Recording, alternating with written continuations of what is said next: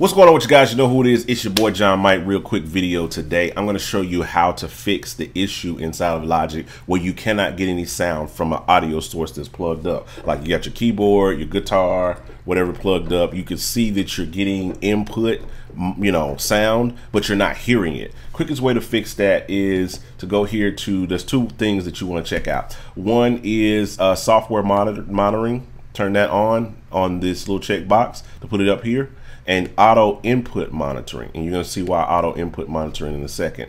Turn on this software monitoring, this little green thing, and now you got sound. While you're, you got sound that way. But what happens is when you press play just to kind of like practice along or sing along or play along with the track that you're creating, you got no sound again, right? And it just drives you crazy. You're like, what's going on?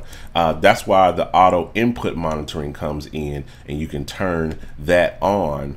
And now during playback,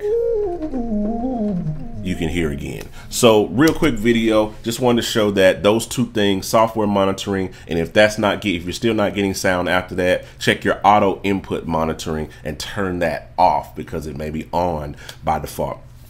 Hope this video helped you. Hope it blessed you. Do me a favor, hit the subscribe button, hit the like button, hit that little notification bell, all those little things like that. We'll talk to you guys on the next video. I'm out. Holla at your boy.